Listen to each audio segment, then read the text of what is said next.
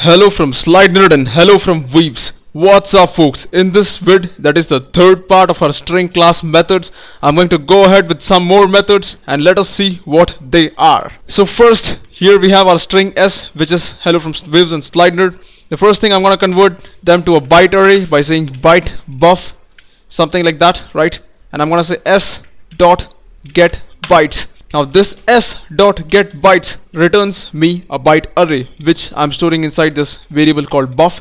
I should actually make it something like this because that's the recommended practice. So this right now, you guys are probably wondering, why the hell should I convert this into a byte array?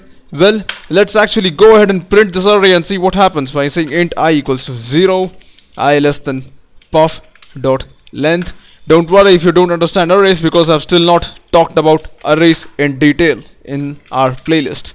System.out.println. I'm gonna print each element inside the byte array using a for loop. So Control S, Shift F6, and you guys can see there's a big list of numbers, and you guys are wondering what this is. This is actually the ASCII values of all the characters you have here. The byte array gives us that. Alright. So now the reason why we use this method is all the network operations are done using this method. You can write to files, read from files using the byte array, alright, and you guys are gonna find this very useful in Android. So moving on, next I can also convert the string s to a character array by saying s dot to character array, alright, and this is gonna give me a character array which I can call as char, arr. Again, I can use a for loop to traverse through each elements, and that is gonna give me everything from h to d, alright. That is the second method. Next, I can test if there is a string which is empty or not. For example, if I say a string like string s2, and if I leave it as empty, this is an empty string in Java.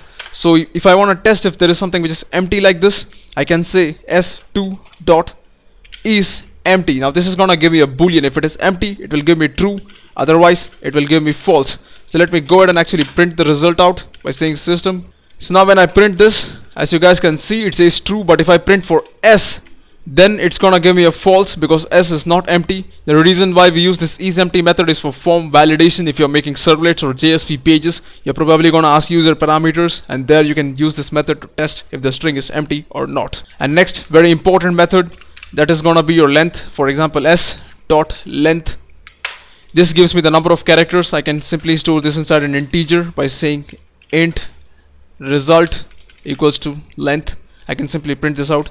As you guys can see, it says 29, so that's the length of the first one. If I say this s2 dot length, it's gonna give me 0 because there is nothing inside, right? So that's the length method. Then I can also convert s to an uppercase or a lowercase by saying s dot to uppercase. Now remember, your original string s can never be modified because this is a string object, not a string buffer. So this is gonna give you a new string which I'm going to store inside s2, and I can simply print s2 out here, and that's gonna give me the uppercase version. As you guys can see, it's full caps lock. If I say s2 dot to lowercase, again everything will be small. This capital H has been converted to a small h over here. That's what the lowercase method does. Again, it gives you a new string. And next, I'm gonna show you the trim method. I'm gonna add some additional spaces at the start and the end of the string s, and I'm gonna say string s2 is s dot trim. Now what this does is it removes the extra spaces from the beginning and the end and gives us a new string which we can store inside s2. So I'm gonna print that, and as you guys can see, there is no space after this, there is no space before this, which I had over here. Again, this is used for validation, especially when you're storing information to a database. You want to make sure that you're not wasting extra space by storing all these spaces out here. So you can remove that by using this s.trim. So remember, it gives you a new string. So this is some more methods which we saw. In the next vid, I'm going to start talking about the last but not the least and the most important methods inside the string class. So I hope you guys enjoyed what you saw. If you like, please subscribe to my channel, comment, let me know what you think about this. Thanks for watching. I'll catch you guys later. Have a nice day.